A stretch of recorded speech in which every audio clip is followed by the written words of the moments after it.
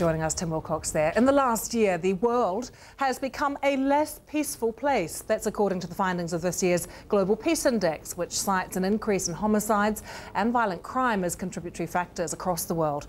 The index ranks countries in order of peacefulness, and here's how the results from this year's report look. It's good news if you live in New Zealand, at the top for the second year running. Iceland or Japan, also the most peaceful places in the world. But the countries that came out as the least peaceful are Iraq, Somalia and Afghanistan, with violent conflict keeping them firmly at the bottom of the list. Well, this year's report has shown up lots of interesting findings. With me to discuss them is Steve Killelea, the very founder of the Global Peace Index. Thanks for joining us. If we could start, Steve, with that broad brushstroke. Why is the world a less peaceful place? Well, we've found over the 4 years of the Global Peace Index, the first year it got more peaceful, and the last 2 years it's actually decreased in peacefulness, and this has corresponded with the downturn in the global economies. And why does it matter? Well, I think the thing with peace, what matters is not so much measuring peace, about what you can learn about peace and what creates peace.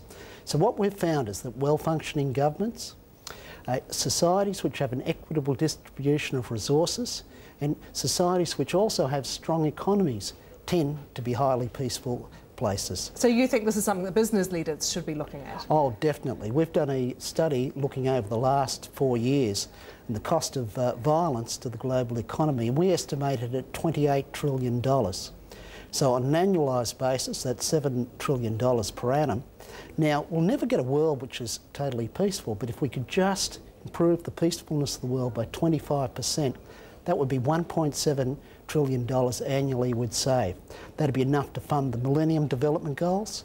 It'd be enough to fund the EU's carbon reduction strategy, pay all of Greece's debt and still leave $800 billion over for economic expansion. There are obvious reasons, Steve, you could accuse me of being a member of the New Zealand Tourism Board. We've got some wonderful pictures here of New Zealand. The second year in a running, it's come in at #1. Why has New Zealand done so well? Well, if you look at New Zealand, you'll find it's got very low levels of crime, a small number of people in jail, it's got a low expenditure on military, and it's not involved in any conflicts. Now, that contrasts with Australia. Now, Australia... Yeah, we can hear from your accent that you came in at number 19. I don't want to be competitive, but what's going on? So with Australia, the difference between Australia and New Zealand, with Australia being number 19, is that Australia's got a higher expense on the military, and it's also involved in more foreign conflicts, and basically that's the major difference. That's the huge difference. You've put a huge amount of your own time, your personal fortune into this. Why do you believe it's so important? Oh, look, I think if we look at the 21st century, it's different than any other epoch in human history. The major challenges facing the world today are global in nature, particularly sustainability. Unless we have a world which is basically peaceful, we'll never be able to solve those problems. Therefore, I see peace as a prerequisite for the survival of society as we know it in the 21st century. Steve, thanks very much for joining us. Thank you.